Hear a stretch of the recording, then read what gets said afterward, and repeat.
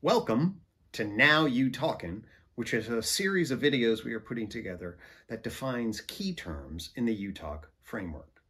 Today, we're going to be talking about the term consciousness.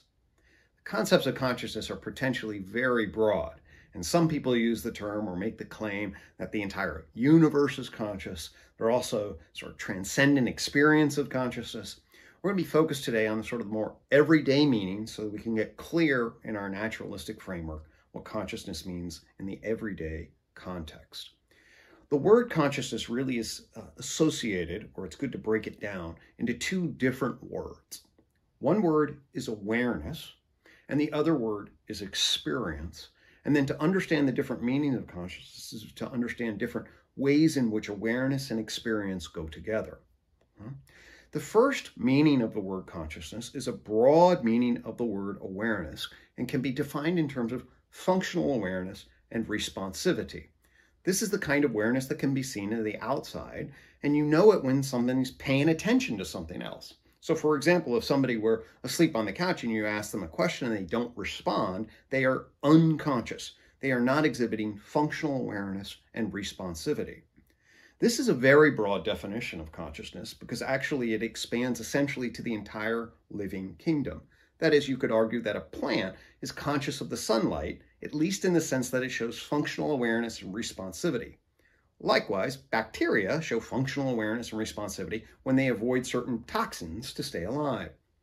Now, this meaning does not mean that there is something that it is like to be a plant, or that the plant has particular feelings or knowledge of the sunlight in any way that would be conscious, at least in the second meaning of the term conscious. The second meaning of the term conscious refers to a subjective conscious experience of being, and this for many is a primary referent of the term.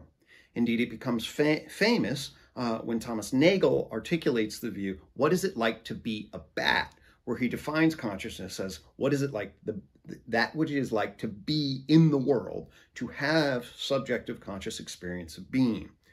We can see in subjective conscious experience of being from an evolutionary perspective at least two and maybe three steps in it. I would argue there's an initial step of core feelings in the form of what we might call sentience.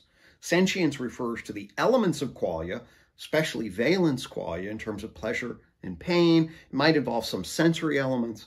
But then the question is, are they actually coordinated, networked to give an inner mind's eye? The subjective experience of being that we have is that not only do we have qualia, but they're networked together to give us a perceptual gestalt that then connects to our feelings about ourselves and the world. So this inner mind's eye is an extension, and undoubtedly an extension of the initial sentient feelings. So the second definition of consciousness refers to subjective conscious experience of being, and we can at least layer it into core qualia feelings that then get organized into an inner mind's eye.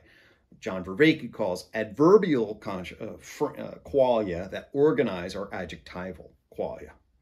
The final brings awareness back into it. And this is awareness of experience, where you have access to experience extended over time and then recursively become aware of that experience. That's self-consciousness. So self-consciousness is when you can acknowledge that you're having an experience and report on it. So this is the difference between experiencing red and somebody coming along and saying, hey, here I am experiencing red. Let me tell you about it. It reminds me kind of like cherries.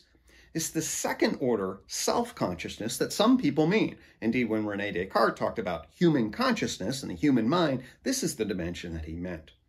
We can see, if we go back to the mind video, that there's a lot of relationship between mind 1, 2, 3 and the different dimensions of consciousness. Indeed, mind 1 refers to neural functional, mediated functional awareness and responsivity that may not have any sentience involved. Mind 2 directly relates to sentience and subjective conscious experience of being.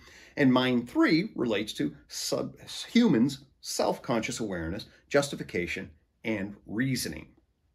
So we can demonstrate that we can link the concept of mind with the concept of consciousness. UTOK also provides a functional model of human consciousness in the form of what's called the updated tripartite model. This delineates human consciousness in the domains of the mind 2 experiential self, which delineates both the witness function awareness and the way a primate self will grip, based on what's important, what ought to be, how it feels, that interpretation, and then begin to move emotions, energized motions toward the world. That experiential self is one domain, our primate domain of consciousness. Then we have an egoic narrating, and we have a personal. We'll talk more when we do some of the UTOK 20 analysis about how to delineate that. But I want to express that we have a functional model in addition to a descriptive model. So fundamentally, what is consciousness? Consciousness pertains to awareness and experience. We can divide it up into 3 different domains, starting with functional awareness and responsivity as the broadest definition, actually goes all the way into the living kingdom. I'm hesitant to use that term, but many people do, and we better be aware of it. The second term, the referent, is subjective conscious experience of being, which we can identify both in terms of sentience or an inner mind's eye of a full perceptual experience with emotional feelings. And then finally, self-conscious, which is a recurrence of awareness on experience that enables us as humans to justify ourselves. So UTOK frames consciousness across these 3 domains, and that gives clarity to this potentially very confusing construct.